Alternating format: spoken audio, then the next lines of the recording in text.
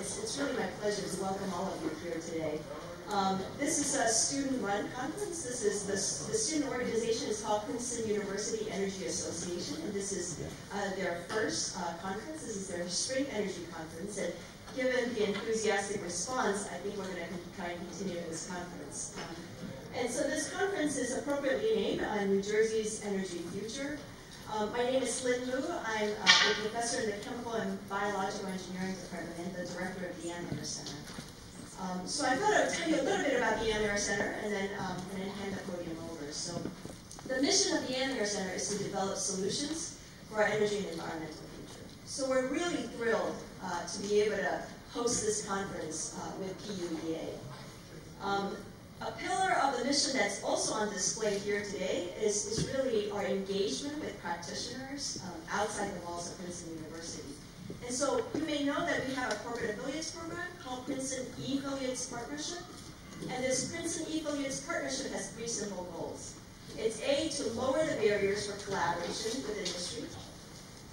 B, it's to, we're privileged to have former Governor Florio join us today. Thank you for coming. And B is to promote technology transfer, and then C is to facilitate teacher-student-practitioner interactions. And really convening the Princeton University community, policymakers, and key stakeholders at this venue really speaks to this third goal of bringing everybody together for a discussion on energy policy today.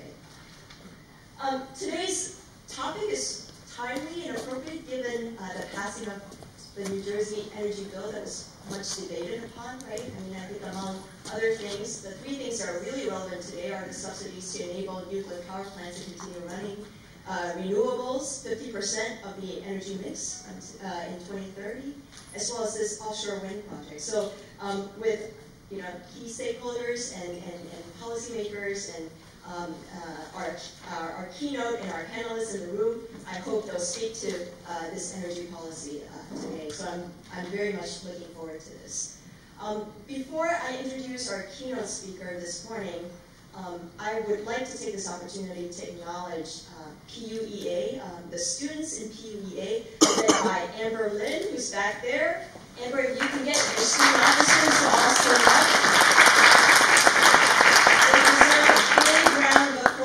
Because they've worked tirelessly despite having a full load of courses and some doing junior independent work and senior thesis in pulling this conference together. So this was completely driven by them.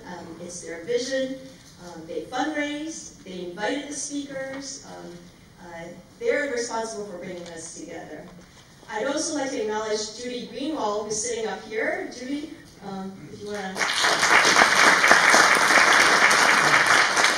So we just launched this Visiting Fellows program at the Ann Center, and the purpose of this Visiting Fellows program is to bring practitioners to our community so we can interact with them.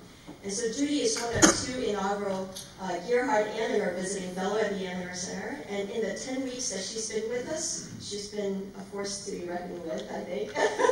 And she's really helped the student organization to bring this meeting together.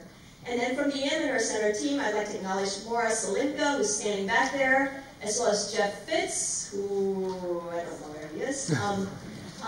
But they've sweated over the details, the logistical details for this meeting, so thank you very much. So now let me introduce a good friend of the Ann Center and our keynote speaker this morning, Dr. Ralph Izzo, who's the president, CEO, and chairman of Public Service Enterprise Group, or PSEG. Ralph received all his degrees in mechanical engineering from Columbia University, and then spent time as a research scientist at Princeton Plasma Physics Lab, doing numerical simulations on fusion energy experiments. You can read about Ralph's bio and his many accomplishments, but I thought I would keep my remarks focused on my interactions with Ralph. So I remember distinctly the first time I met Ralph. This was when the Ann Center was first founded, and we were thinking about putting together a corporate affiliates program. And really, Ralph really gave us generously his time and advice in how to structure such a corporate affiliates program. And PSEG was the first member of this corporate affiliates program and remains an active member of this corporate affiliates program. And now Ralph is on our advisory council, and in that capacity, he's helped me think about private academic partnerships, and as you can imagine, there are challenges associated with that. So it's been great having you as a friend and having you give us advice and feedback on how we're doing. So I've seen Ralph give numerous talks on campus, and I've come to know him as an inspirational leader and a leader with a big, big heart. So with that, Ralph, the stage is yours. Generous introduction. It's so good to be here. Thank you, Amber, for the invitation, and Judy for pulling this all together.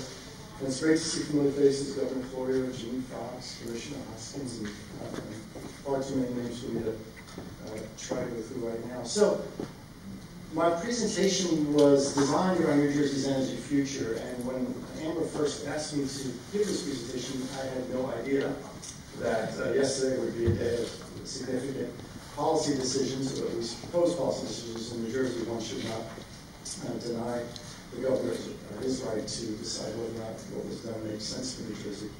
So I will intersperse comments about what occurred yesterday in the first presentation, but still kind of stick with my main message. So we have the first slide. PSEG is a 115-year-old company. So by higher arithmetic, in 2003, we were celebrating our 100th anniversary. And at that time, people were digging through the archives. And they found this picture. And they also found a purchase order, which I have not committed to memory, so I will read to you exactly what it said. It read the following: item to purchase, a truck. And then reason to purchase, the horse died. They got the truck. This group of people, actually, I would bet dollars to donuts, laid pipe that we are still using today. So while change is something that has completely dominated the transportation sector and the communication sector, there's been some varying degrees of change that we've experienced in the energy sector that perhaps is about time we do with a bit more passion and conviction. And then there's some areas that have not undergone change that are probably doing just fine. So let me just paint a picture for you of the future we'd like to see nationwide and starting here in New Jersey. It has three characteristics. Characteristic number one is that people use less energy. As a matter of fact, as little as they need.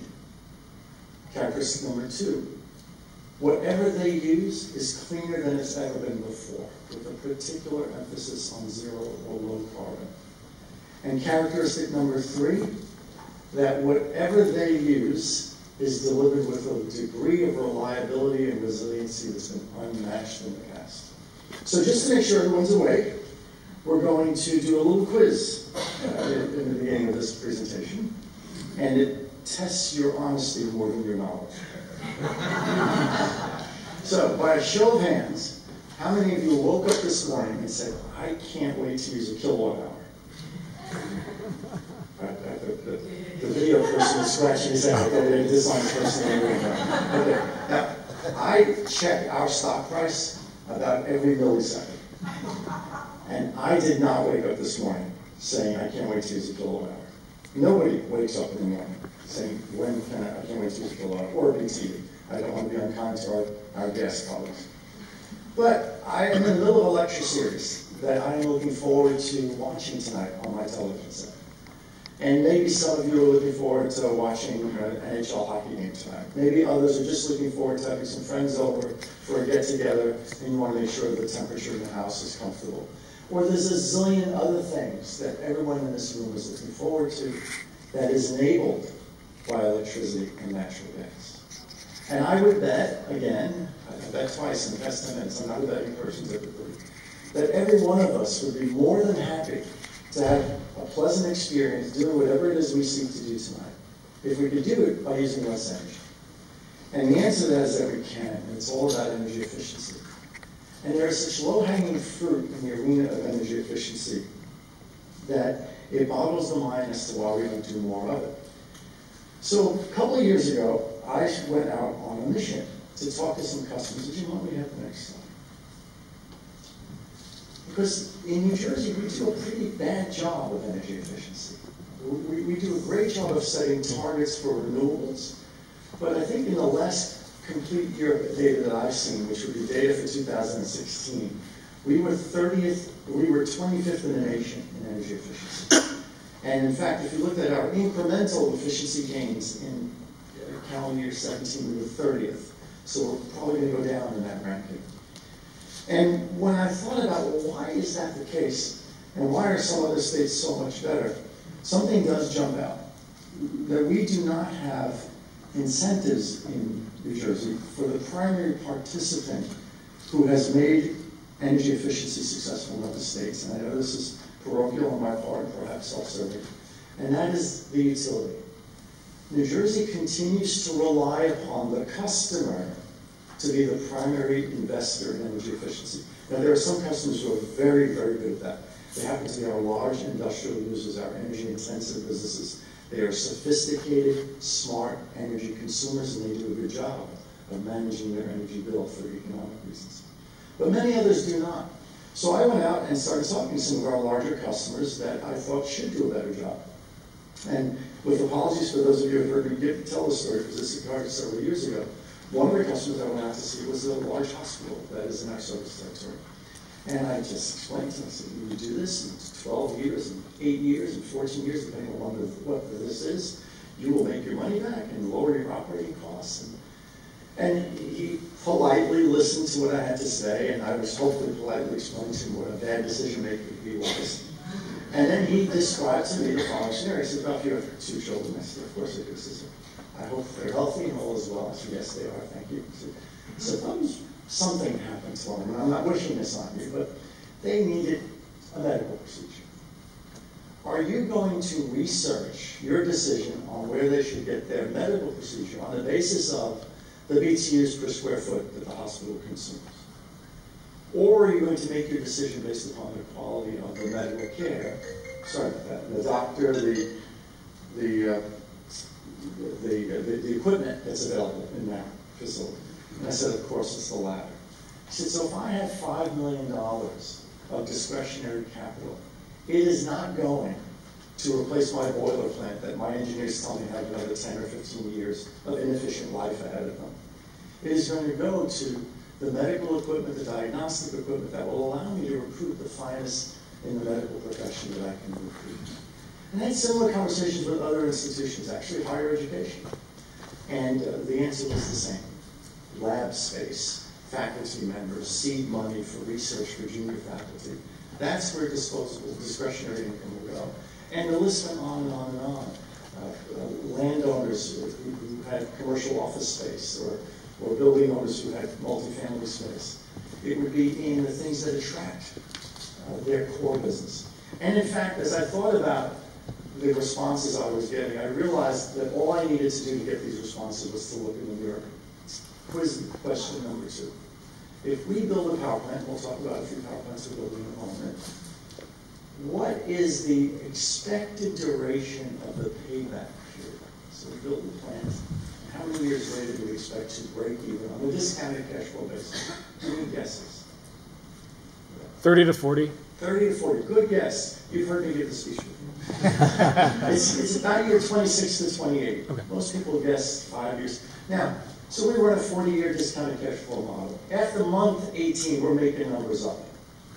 We are. Who knows what's going to happen after month 18? Now, if my human resources vice president comes in, senior vice president, says, I have a new timesheet application that I think will save us money, what is the expected payback period that we impose upon it? 5 years. Yeah, it's 3 to 5 years.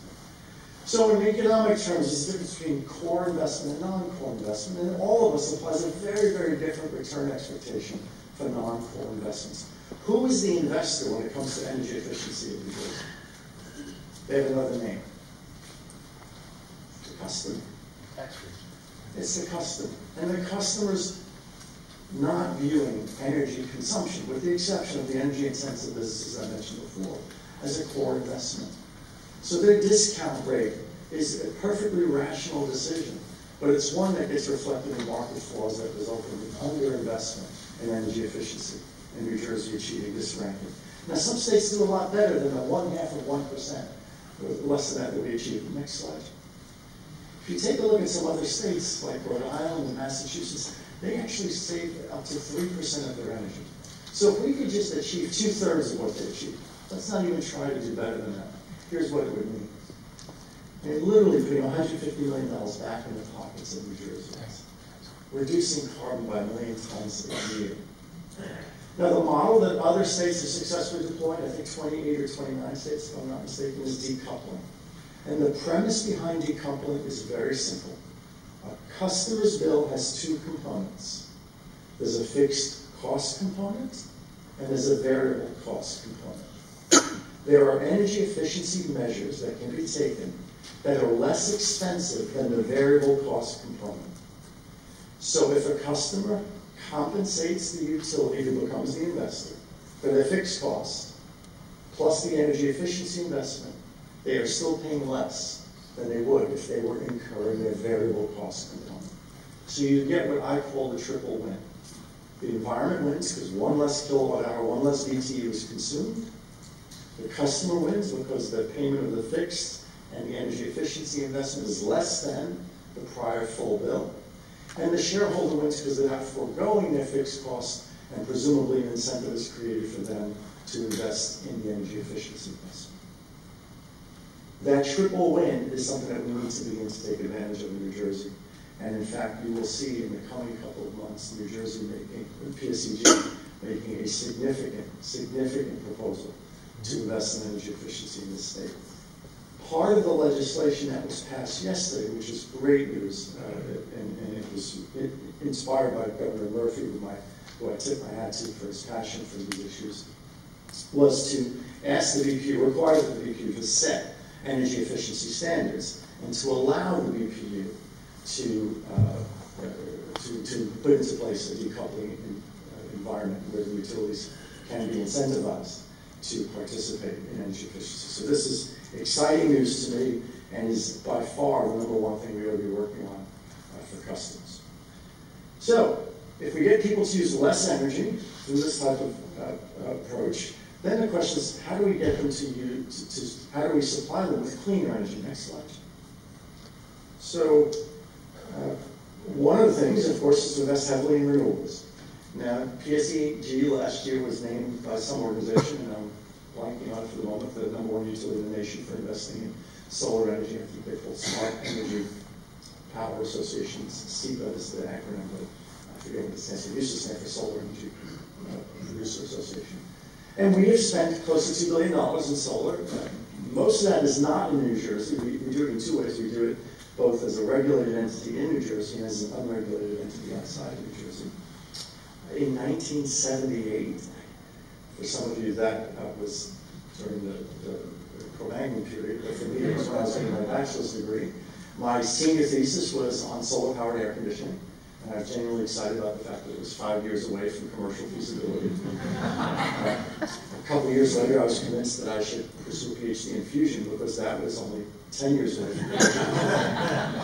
Just goes to show you, if you ever ask me what is within the horizon for commercial feasibility, you should short that stock because I'm not very good at predicting it.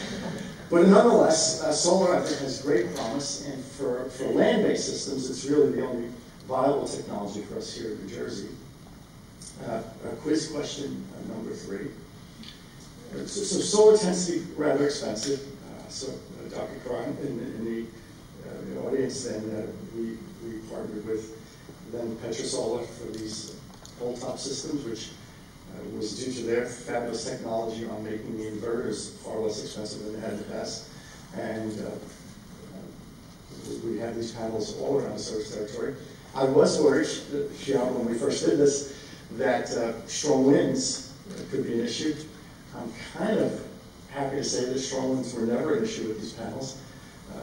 But the reason why I know that is that during Superstorm Sandy, quite a few of our poles were down and the panels were still attached. So I'm not so sure that the weakest link was paid attention to in those days. But there are some issues around solar that we cannot ignore. As a huge advocate and champion for solar, I beg people to not continue to pretend that solar energy is free. So there's a headline article in the newspaper today, my not so favorite newspaper anymore, that has as its headline, I think it's something to $300 million PSEG bailout passes or something like that. So I read the article. I did not have a blood pressure cuff on at the time. and it talked about $300 million. We'll talk about $300 million eventually, I'm sure. And I know the next panel will. But throughout the article, it then talked a little bit about the exciting, and I mean that with all sincerity, exciting 50% target we've set for renewables in the year 2030. Not one mention of the cost. Not one mention of the cost. That's a problem. That is a serious problem. About 2 months ago, there was, I guess it was more than that, so maybe it was in December, the New York Times had an article, an extensive article about the threat that tax reform was posing, federal tax reform. So solar and other renewable energy credits, tax credits. And if you read the article that I did, it was not until you got to the last paragraph that this green energy, this renewable energy, this clean energy, and these credits that were at risk in the article used the S word, the last paragraph, subsidy. The very next day, not the New York Times, so maybe it's different writers, headline was, nuclear bailout bill stalls in legislation. Okay, so with that as a background, and by the way, none of these articles had any misstatements in them. None of them said anything that was incorrect. We canvass our customers on a regular basis about how do we do if you called us, how do we do if you lost power, how do we do under 1,001 scenarios. And we always ask them an open-ended question at the end of that. I know many of you have heard me give this quiz, so please don't shut out the answer if you don't. We always say, other than lower your rates, what is the single most important thing PSEG can do for you? So other than lower your rates, what's the single most important thing PSEG can do for you? What was the answer? Reliability would be a good answer. It's not. Believe it or not. It's the third most popular. Yeah? Reduced carbon footprint. Reduced carbon footprint is not the number one answer. It's the second most popular. So the second most popular answer is invest more heavily in renewables. Actually, the number one answer to other than lower your rates, what's the most important thing that we can do for you is lower my rates. It really is. And by the way, Princeton is now service territory, so reading comprehension or arithmetic is a challenge for some of these students. So we probe.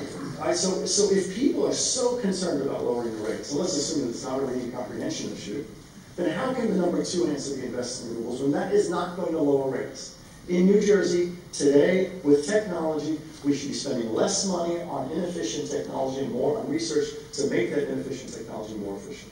I said that once at the United Nations program that I needed an armed guard to protect me as I left the meeting. We thought we would spend more money on research and less on actually installing the equipment. So we asked our customers, okay, well, how much are you willing to spend on renewable energy?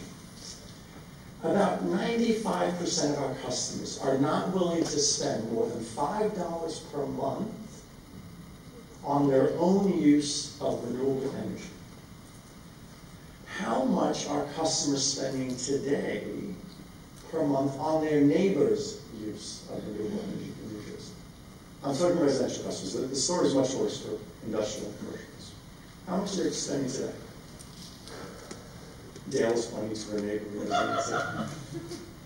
If they won't spend more than $5 on their own, what are they spending today on their neighbors? $6. $6 a month. What does legislation that was enacted yesterday put as a cap for what we would be willing to spend on our neighbors' renewable energy? 7. It's closer to 9. 9 and 7.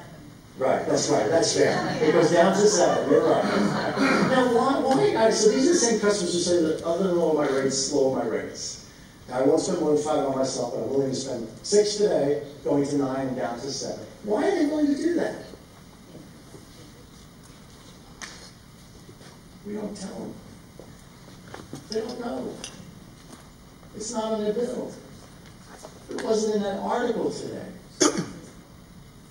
Do we really think that this is such a shady thing to do that we can't be honest? I am proud of the fact that New Jersey has these targets. I think we should tell customers it's worth it. What is $6 a month? I think it's 2 iTunes downloads or something like that. There are customers who can't pay that, and we need to help them. But let's not pretend that it's not costing money. So there are other things we could do to clean up energy, other more important things. Next slide, Jim. And we've started doing some of that. We've retired our 2 remaining coal plants in New Jersey. We spent $1 billion on back-end technology improvements on those in terms of mercury, SO2, fine particulates. But I won't mislead you. The reason why we shut them down was not because of their carbon footprint, it was because of the cost of natural gas. We will be retiring our 1 remaining coal plant in Connecticut in calendar year 2021. That will leave us with a 25% share of a coal plant that is operated by NRG, actually a subsidiary of NRG called Genelon in Pennsylvania, or actually Rima, I forget the chain, it's NRG, Genelon, Rima, or some such thing like that. But we'll be a 25% owner of that coal plant in Pennsylvania, and that'll be it for us with coal. We're not putting any new money in coal. We're out of the coal business per se. And we are building, we do believe that natural gas is an important and valuable contributor to replacing retiring coal as we use nuclear and natural gas as a bridge to an all-renewable future. So we're building 3 natural gas plants, 1 in Connecticut, 1 in Maryland, here in New Jersey. As many of you know, natural gas produces about half of the carbon dioxide of coal, none of the fine particulates, none of the SO2, none of the mercury, but is a big NOx emitter and is a big contributor to ozone. So it's not something that we want to be part of our future. In 2008, we were spending about $10 to $12 an MMBTU for natural gas. That's the primary cost of running a natural gas power plant. Any guesses as to what we spent each of the last 2 Octobers for natural gas versus that $10 to $12 per MMBTU? I see some of the folks from my trading organization that will correct me if I'm wrong. $4? No. Lower. $1 lower. Yeah. I think we're paying between 30 and 50 cents. Now, I'm being a little bit sneaky there. I picked October. Both of the last 2 Octobers, we had a couple of 70-degree days when the demand wasn't too high. But during the course of the winter, we're typically paying about $2 per MMBTU for natural gas. Winter time. That's unheard of. This is a tremendous consumer dividend, one that we cannot ignore. And I think that's something that really is benefiting many of our customers. That's really good. But, so the question is, what is our low-carbon future? The next slide, Jim. And as you can see today in the United States, the vast majority remains nuclear. In New Jersey, 90% of it is nuclear. That 10% is a combination of solar and wind. Last year, I think about 10% of our electricity came from renewables in New Jersey. If I don't include landfill gas and I don't include hydro, we don't have much hydro. The vast majority, I think 7% or 8%, I moved up by 1 or 2%, came from out-of-state wind, which costs about $100 million in Class 1 renewable energy credits. And then the remaining 3% came from solar. Any guesses as to how much the renewable energy credits in solar cost New Jersey last year? A ridiculous amount. No, it's closer to 500 million. Yeah, Dale's right. A ridiculous amount, 500 million. Those are synonyms. Any guesses as to what it was 2 years ago? Also ridiculous. It was the same ridiculous amount, 500 million.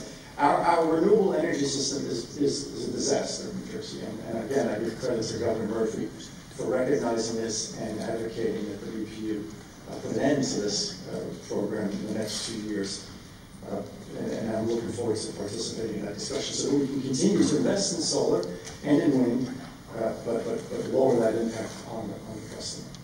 So nuclear is a critical part of New Jersey's carbon-free energy mix, not to mention a critical part of its ability to provide electricity at all without depending upon a single fuel. I am not at all pretending that nuclear does not have a high-level grad waste disposal problem. Okay, so that is a significant issue. There are engineering solutions. The biggest impediments are political. They happen to be in Washington, D.C. There are other big political issues in Washington, D.C. nowadays, perhaps, that should not open that Pandora's box. And just leave it at that. So from our point of view as a company, we emphasize energy efficiency to reduce as much as possible what people need. We invest in natural gas and existing nuclear as a bridge to an increasing renewable future. And now the question is, okay, so we've got this cleaner supply stack, and it's as little as we need. How do we make sure it's delivered as reliably as possible? So next slide. We've had some rough experiences in the past few years. These are some pictures post Superstorm Sandy. And the customer's demand for electricity is unlike anything I've ever seen before in my life. By that I mean the following. If I think about things that I've grown increasingly dependent upon, it's typically because I use more and more of it. That's not the case in electricity, right? If you are the world's worst consumer, and you go out and replace your air conditioning system or your refrigerator, you are going to buy something that is far more efficient than what you used 15 years ago. Even though you're connecting a lot more mobile devices and various other pieces of equipment in your household, that large energy consuming device outweighs the increase in energy resulting from recharging of your phone. So what we have is a society that's increasingly dependent upon electronic devices. But because the large energy consuming devices are so much more efficient, they're using less of it. So that's a problem for the way in which companies are regulated today, because we're regulated primarily on a volumetric basis, right? So the numerator is how much we invest to achieve certain outcomes, and the denominator is how much a customer uses. And we've trained our regulators to worry about the rate that we charge customers. Well, if the denominator is getting smaller or not growing, and the numerator is getting bigger, well, that rate is going to increase. And we have to change the discussion from one around rates to one around bills. Because I would bet that most of us know what we paid our utility last month when we wrote out the check, but we don't know what the rate was. We just know what the bill was. And resiliency is something that customers demand. Resiliency is a word that the industry has embraced to talk not about the fact that the lights should stay on a day like today, or even that they should stay on a day where we have a normal rainstorm or a normal snow event, but they should stay on after a major event like Superstorm Sandy. And then just to give you an example of that, and my communications team keeps telling me, Ralph, stop living in the past. That was 6 years ago, but hopefully the story just helps. When Superstorm Sandy hit, I remember being in our control room. Oil models were saying that this could be a big event, it could be a big event. And it was about 6 p.m., and Ralph LaRosa, who was the president of the utility at the time, and we do have a succession plan with PSEG that unless you named Ralph, you won't. He and I were sitting there, and there was one model called the European weather model that predicted this sharp westerly jog right somewhere along New Jersey that was going to devastate our service territory. Most of the other models had to kind of go north and smashing into New York or Connecticut. And about 6 p.m., Ralph and I looked at each other and said, well, we dodged another bullet. This isn't going to affect us. A half an hour later, we had lost 90% of our customers.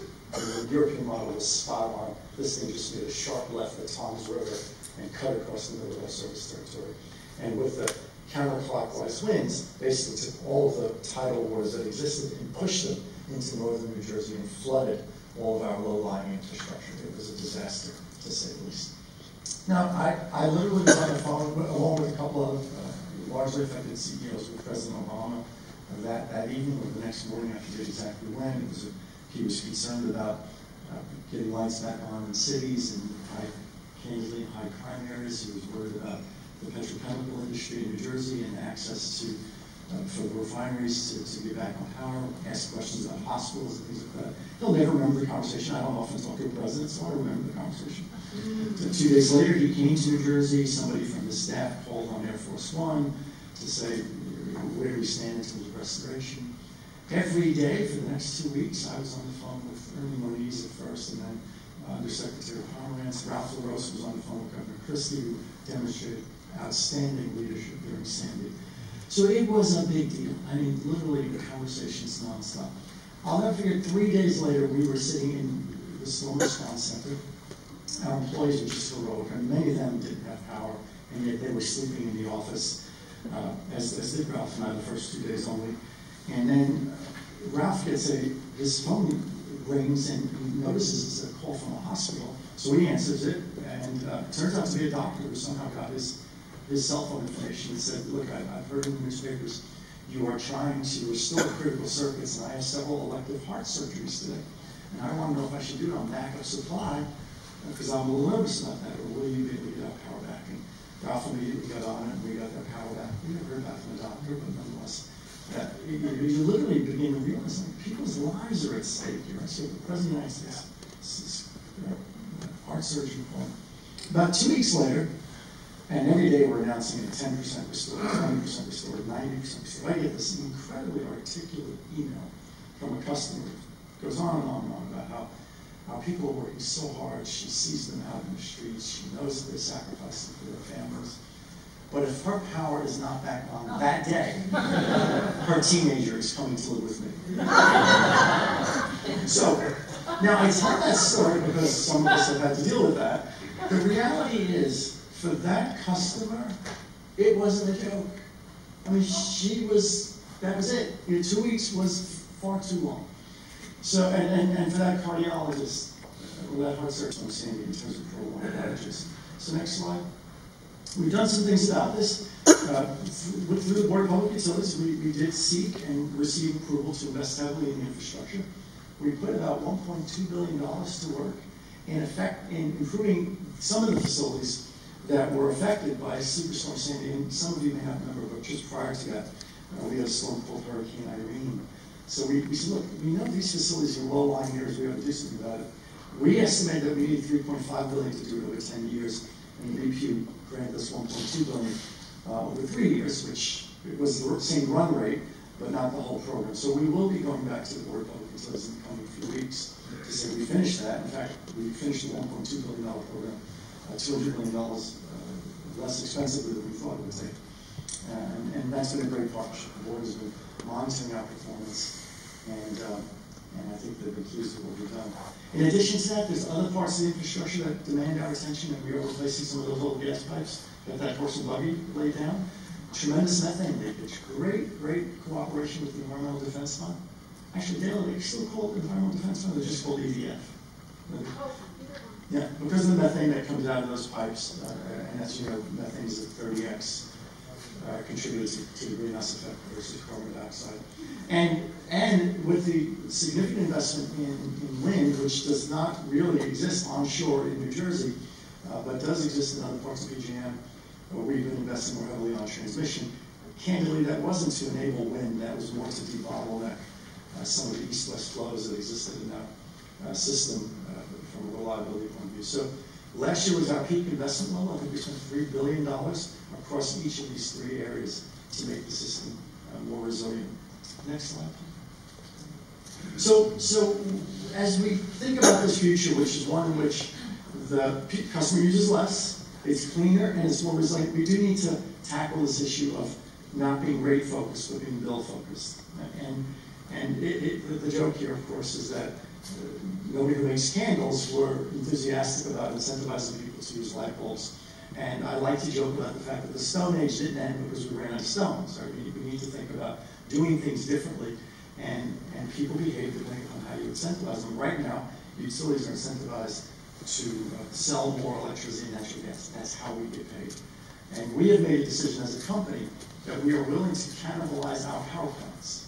We are more than happy to help the customer use less energy, but we don't think it's smart to cannibalize our distribution system. We do think the grid is going to be an essential part of our energy future, whether it's because people have a bunch of distributed generation or because the renewable central station needs to be delivered through the grid. We're not smart enough to predict, but this type of decoupling mechanism I mentioned earlier, I think can go a long way to helping us create the right incentive structure for this future of less energy, cleaner energy, and more reliable energy. Next slide. So, on the nuclear bill yesterday, we absolutely believe that what the legislature did was in the best interest of New Jerseyans. We have seen 3 studies. One, candidly, we paid for. One that the Nuclear Energy Institute paid for. Okay, so 2 biased studies, obviously. Fairly accused of that. One that was not made public by the Environmental Defense Fund that showed clearly that in the each of the first 5 years, and again,